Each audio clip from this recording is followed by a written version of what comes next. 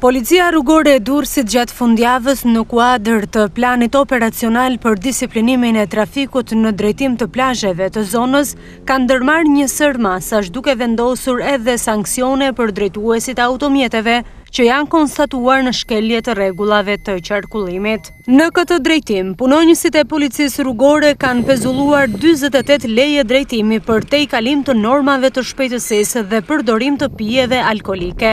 Gjatë fundjavës, një numër i madh automjetesh i drejtohen zonave bregdetare të Durrësit, si në drejtim të plazheve të Gjirit të Lalzit, ashtu edhe në drejtim të plazhit tradicional të Durrësit apo tek shkëmbi i Kavajës.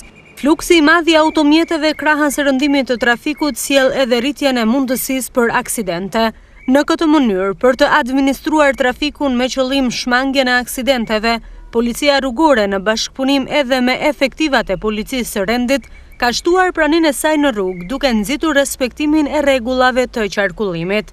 Burimet zyrtare të drejtorisë së policisë së shtetit në qarkun e Durrësit bëjnë të ditur se si rezultati kontrolleve të ushtruara gjatë fundjavës janë proceduar penalisht 6 persona për drejtim të motorcikletave pa leje drejtimi, ndërkohë që janë arrestuar në flagrancë 4 persona të tjerë për drejtim automjeti në ndikimin e alkoolit.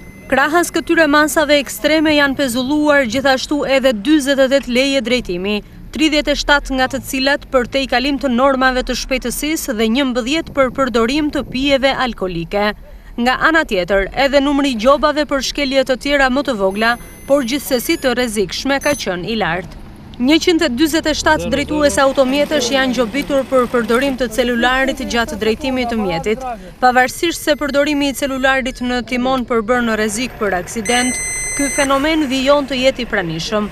Njëkohësisht janë dëshkuar edhe 114 drejtues të tjerë automjetesh për parakalim të gabuar dhe 45 për mos përdorim të rripit të sigurimit.